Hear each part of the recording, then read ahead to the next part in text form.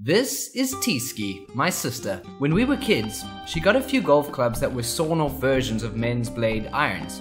Of course, she couldn't get a ball in the air and hated golf. I would take her to the range with me, but she would hit a couple balls and then tell me golf wasn't for her. That was until January 2019, when she suddenly decided to take up golf. She got herself a decent starter kit, a set of Cobra F-Max ladies. Some of you may think that I'm telling Porkies that she's a beginner.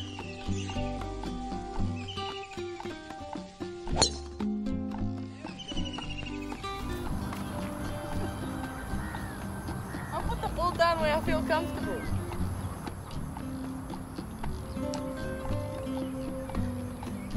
But you can follow her on Instagram and check her progress to confirm I'm not lying. Why would you think I'm lying?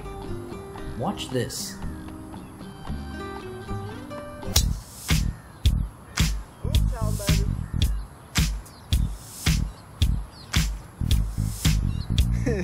Yes. What do you think here? You've got? So I usually take a sandwich, and if I had a full sandwich, I can usually get it there. Okay. Okay. Then so, the bunker freaks me out. So where do you hit it? I'm aiming for the middle of the green. I don't aim for the Where? pin. So see where that palm tree is? At the palm tree. So 80. You got about 80. You got about 70, 78 yards. Aiming at the palm tree.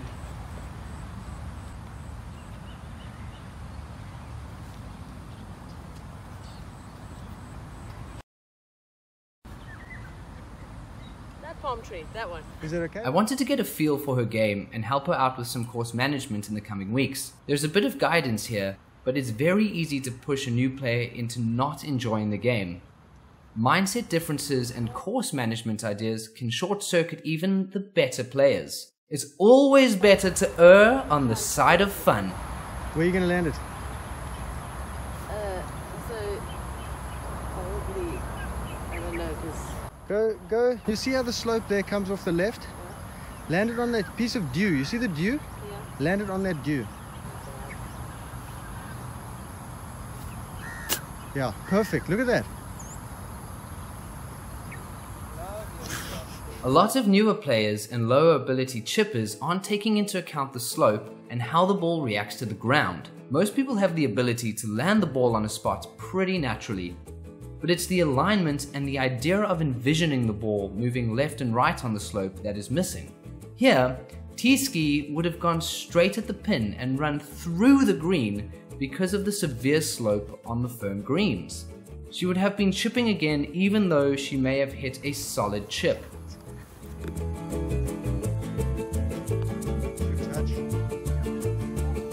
Gotta hit it, man. These things seem slow, eh?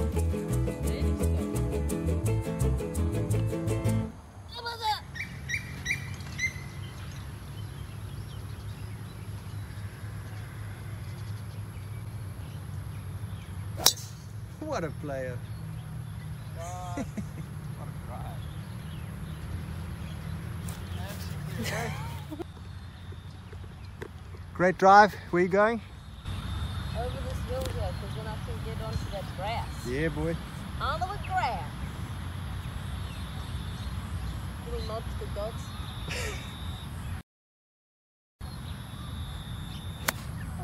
Ooh.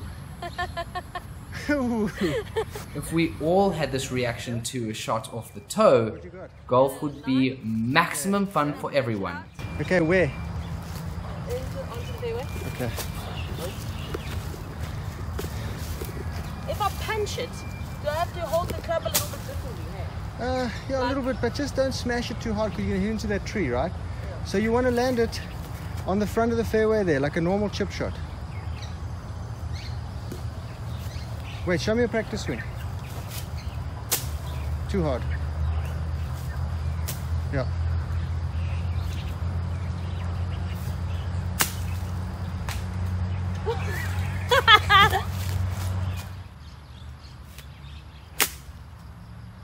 That's safe enough. That's pretty much where I want it to go. Yeah.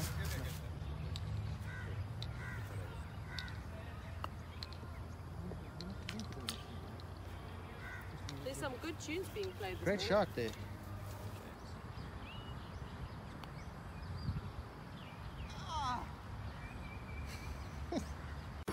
So this cool website. And the shirt? Also the cool website. Very hole. Nice shirt, Jazz. Where'd you get that? Another website, man. You find them. I think it's like golfsidekick.com. Oh, your name's not James. You're Peter Finch, aren't you? Peter Finn. No, Can you it's sign my face? Rick Shields, man. It's clear that T-Ski has no idea just how much of a big dog she is. 27 degrees of power. After learning to hit a ball airborne, the next lesson should always be to learn your carry What a distances. shot, baby. Sit down. Sit down. Push this far. Every time. Where are you going? Going through those trees over there. Through the trees. And And this powerful Sandy. yeah, you've overshot the green by about 50 yards. Oh, Sandy. So where you go? You came and you stopped me from shanking. Okay. Okay. Okay, show me a practice swing. Perfect.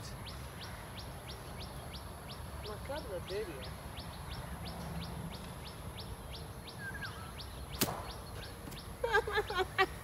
Okay.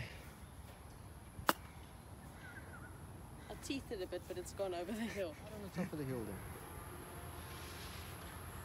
there. Yeah, like that. Is that okay? That's still on the front of the green. Wait. Take a practice swing. Practice swing. A little bit less than that. No wrist. There you go. Yeah. Get up. Look at that. Look at that. Lovely. There you go. Oh, hit something. It hit this pitch mark over here. I've never had one before. Can I save it? No, you have to plant Do it I now. have to plant it immediately? Yeah, you can't keep it. Find them blind. You have to take a picture of my first planting. It's on the video. Don't worry. It's like now you planted it out of picture. Plant it at the tee. First feather. Now you have to say it. Planting. Always be planting. No, planting. Planting feathers. Growing birdies. Give it a wallop.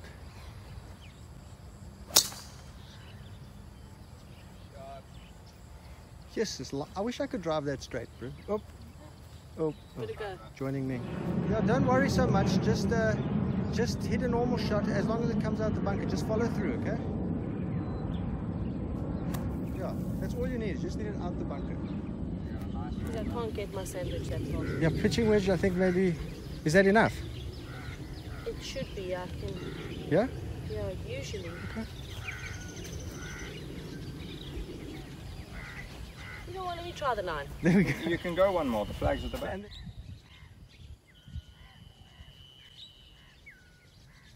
There you go. There you go. Come on, don't go in a bunker. Oh, yeah. Bunker. Even Too much. definitely out of the bunker though.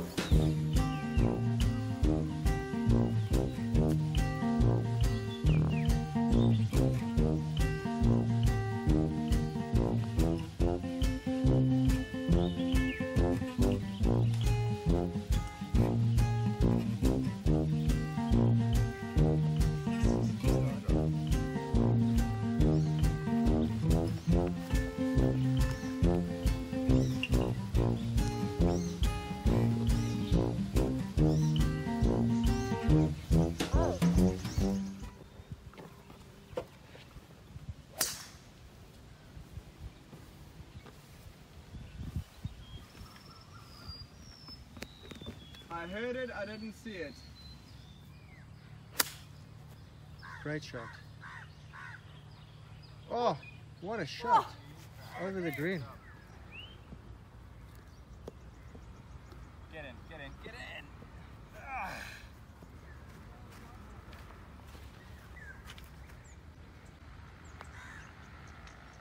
Great touch.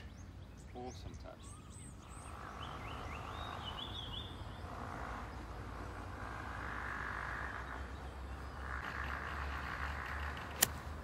That's good. Fly. Avoid the bunker. Yeah, good shot up there. Great shot. Hit her on the fringe just to the right of the pin there. Like about a yard right of the pin on the fringe.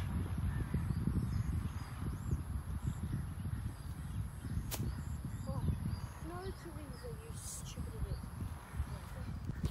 Oh, there's one balance. Oh.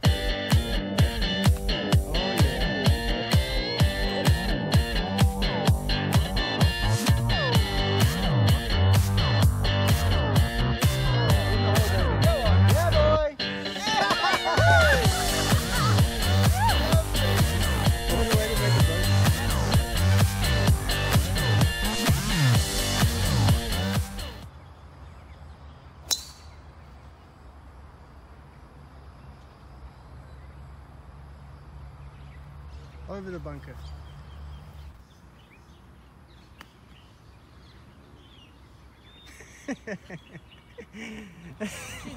Yeah, you want to hit it?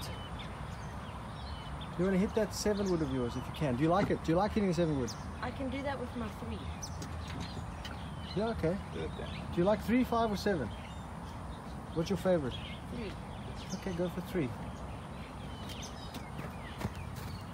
Remember, James, last time I hit it here? Yeah. My drive came here. What did you do last time with the second shot? A 3. How was it? Perfect. Okay, cool. Do it again. This is one of my favorite holes.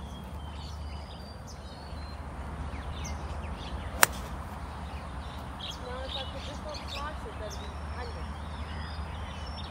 I got on the fairway, but the other fairway. And so that's about 120. Pitching wedge. Yeah, 120 meters with a pitching wedge. Yeah, bro. Never. 9-9. What's that? Did you not that distance because the pin's at the back of the green? 9. 8 or 9, even an 8, you're into the wind. Take an 8 and be sure.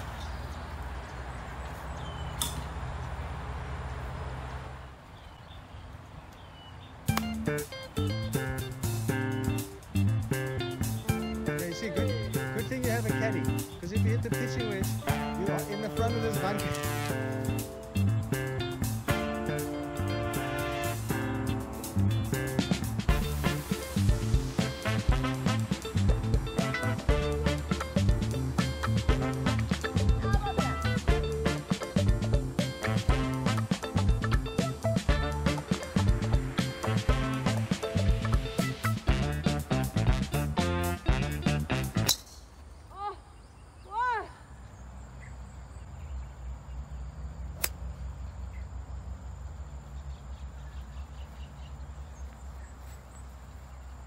Yeah, those Hondas bounce forever.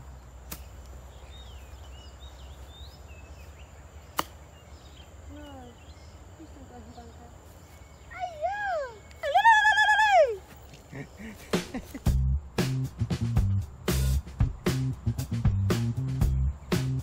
The biggest takeaway I have when I play with my sister is her stress-free, carefree attitude.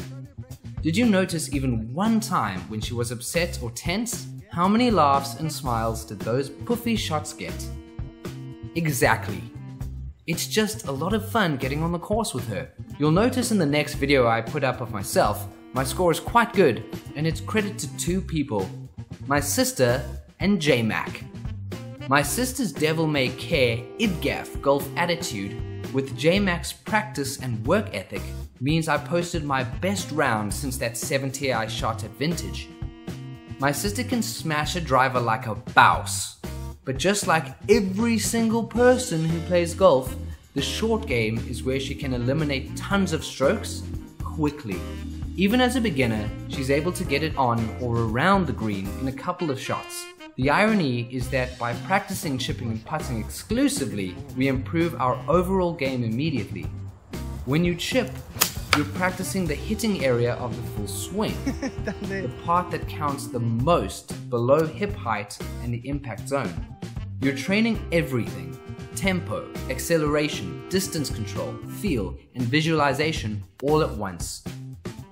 When you add in the main benefit of improved chipping so you can chip it close and make putts, you start to lose your fear of hitting a bad approach. Once you start leaving your favorite approach distances into the greens, you hit it closer because of the loss of fear.